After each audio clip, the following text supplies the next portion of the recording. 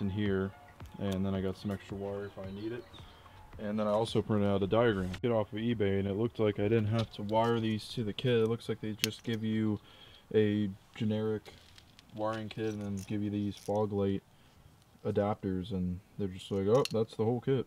Oh, and we got her to work, man. I just test fitted everything. See, I connected them to the batteries there. I could just easily just tug on this a little bit and just all fall apart. But anyways, I got it over here, put that there, ignition, and then I grounded that right there. So I don't know if these are the best places to do it, but I figured, you know, it worked just for a test. And as you can see, this is how these lights work. You can get this kit for 10 bucks, and then you can probably buy those little adapters for probably, I don't even know, under 5 bucks. I thought the kit was going to be everything wired together. I'm not going to have to splice or anything. It would have been cheaper to do that because I actually paid, I think, 25 bucks. And just for them to bundle it together with a zip tie or whatever they use. Without further ado, let's try this out. It should be red unless it moved. Here, I'm going to have to... There we go. Alright, you see the red LED in there? This might be too... Oh, what? It might be kind of hard to see. There we go. See? Works. And that clicking noise is that loud relay over here. Pipe down, why don't you? Since they didn't give me the adapter at the ends of these, which I should have, but they didn't give me it, I'm gonna have to probably just feed the bare wire through there and crush these.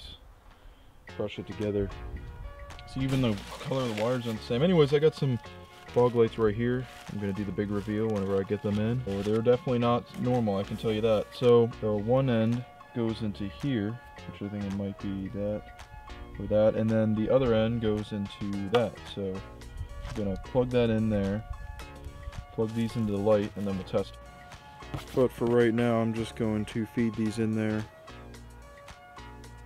in certain ways, make sure they're just touching.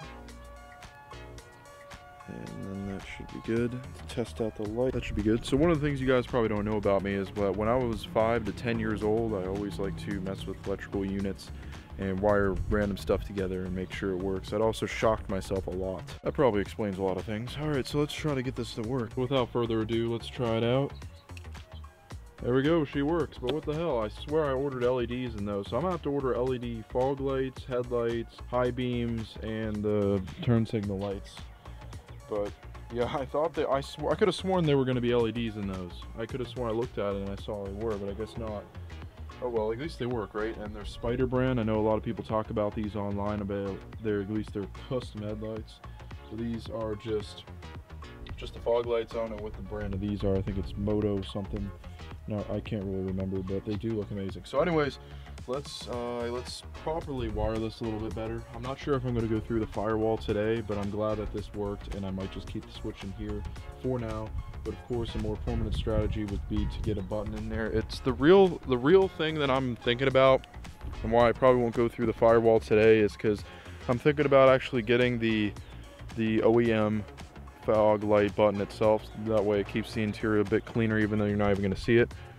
But where it would go is that it'd be right here, and I think you can press down here, or press this whole thing in general, and it would flash the fogs. But as you can see, this truck never came with fog lights, so it doesn't have that feature, unfortunately. It's actually the first wiring job I ever done, but I mean, it works, so let's do this. Wow, I didn't know they used Chevy as an abbreviation in the manufacturing. I always thought it was just aftermarkets in some dealerships. It says Chevy right there. And that is there under the grill. It's not part of the grill, it's actually part of the regular trucks. It's not like it's some aftermarket thing. So we got it all wired up. Didn't have to crush these just in case I ever do get the connections for that. I just kind of tied them in there around the connector, and then I put this housing up, which really gives it a good tight seal in there. Got that tightened up. I haven't zip tied anything because I want to wire it all first and make sure it's all working great.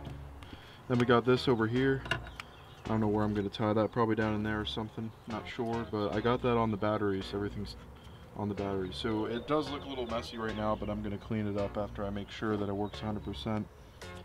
So I was able to wire all the way down to the fog lights, and the best way I could do it, or at least the best way I did it, is I tried to get as close as to where the headlight wires go.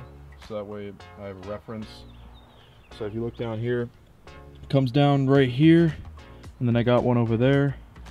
So what I'm gonna do now is install the housing into the end caps. I'm gonna be careful there not to scratch them, and then I'm gonna wire them to here, and then I'm gonna obviously connect those to the wires hanging down. I'm gonna do one full test, and then I'm gonna get those wires out of the way, but everything's running smooth. Before we do that, I'm gonna just clean these up a little bit from the big trip.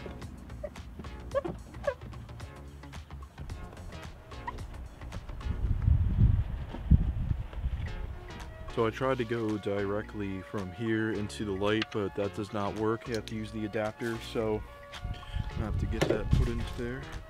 Look at that smoked housing. So yeah, I'm just gonna have to switch to LEDs down the road.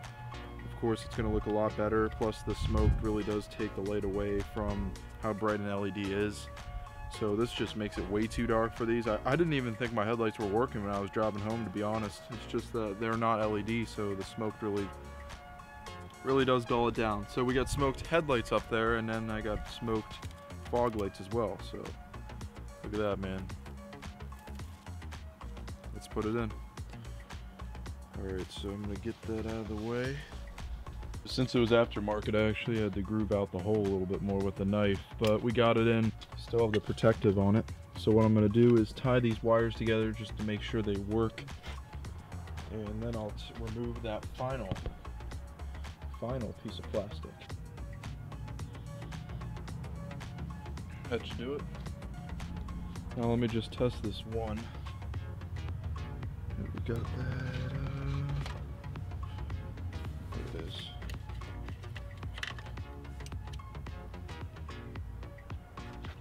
And there we go.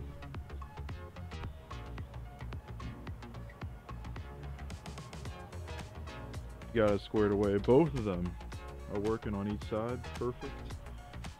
So what I'm going to do is tuck these wires down their way. Obviously get something to cover them. And then I'm going to fix up this wiring up here because it's looks kind of shady. Alright guys, I think we got it taken care of now.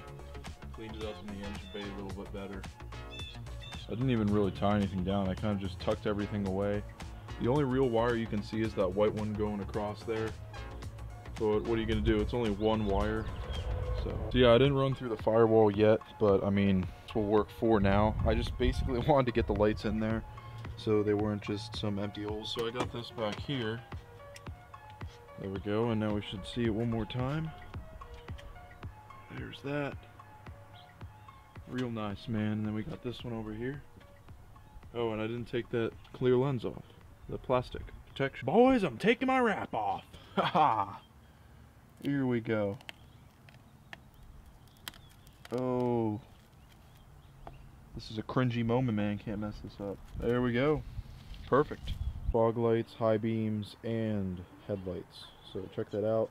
It's looking pretty good. I definitely do want to get some LED bulbs in there. So let me know what brand I should go with. I went with Oxbeam on the Ram over there, and it's been running great over there. I don't think I need a canvas system for these. I think it's plug and play. I just plug the bulbs in and they're good. But let me know if that's not the case.